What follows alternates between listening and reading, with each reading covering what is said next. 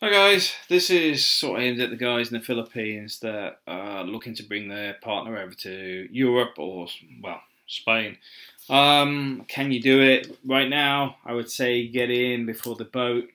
You missed the boat, basically. This whole Brexit, try not to say anything bad. Yeah, the whole Brexit thing will mess things up in the next 2 years. So right now, you've got the last chance to get in, because after that, it won't be so easy.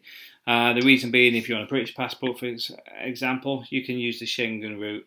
Now, the reason the Schengen route is sort of useful for a lot of people is they're on a fixed pension, so they won't meet the criteria to go back to the UK. Or you're a contractor like myself. I contract. I make good money. I could show my tax records for this year and last year and the year before. They're way over what the requirements are, but I don't have a fixed contract. Basically, it's like the last 3 months. What's that? Yeah, the last 3 months. So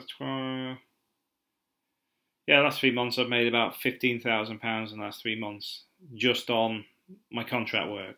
That's not AdSense, that's not on my PayPal income, that's not on my investments, that is purely on my contract work. But they don't see it like that. They want to see you on a 9 to 5 doing some crappy job that I will never do. I got out of that years ago. I had the misfortune of working with Carillion on the books, which is why I went back off. I don't do that. I'm not into it. I do contracts like now. I work all day. I get the job done. I'll do work at night, and they get the project finished ahead of schedule. That's how I work. I'm not a clock watcher. I don't agree with this. Oh well, work 9 till 5 sort of nonsense. Why? It's less productive. People look at the clock when they come in. They look at the clock just before they go. They're not looking at production. I work on projects. You give me a price on how much a project is. If I finish early, it's my money. At the end of the day, if it runs over, you're not paying for it. That's how I work. I'm a contractor. As simple as that. So, but yeah, if you're on a fixed income, you've got about 2 year window right now. Spain is probably one of the countries that's easier to work with, in the sense that they're expat friendly. It's not so simple to deal with the paperwork to go on the Schengen route, purely because they're a bit wise to it. They've also got problems with people coming from Morocco, people rolling up in boats or whatever on the shore. Literally, when you see these boats, where you've got all these Africans coming over, and I say Africans because they're not bloody Syrians. They're sort of rolling out onto the beach. There's been newspaper pictures showing people literally arriving on their holiday beaches from boats, coming over from wherever. So that's why they're a bit hot on it. But at the same time, I find that if you can pay your way, you pay tax, you pay your social security, you got private insurance, they leave you alone. At the end of the day, they couldn't care less because you're looking after yourself.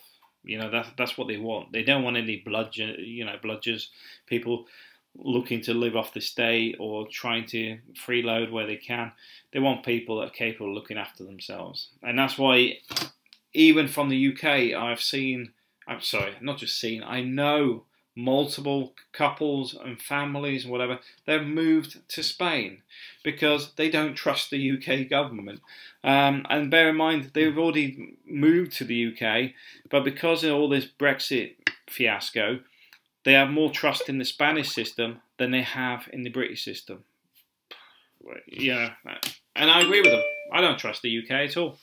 But yeah, my only advice is, if you're serious about it, you want to be doing it now and trying to get over as quick as you can, because you need to get in the system, you need to get up to date, you need to have all your papers in order, and you need to be becoming Spanish, because at some point there'll be the old drawbridge come down with the UK, which will make it very difficult because when they are no longer British, they are no longer EU.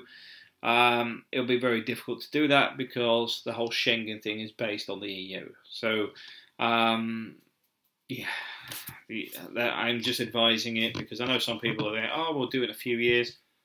That option ain't going to be there. I'll tell you that now.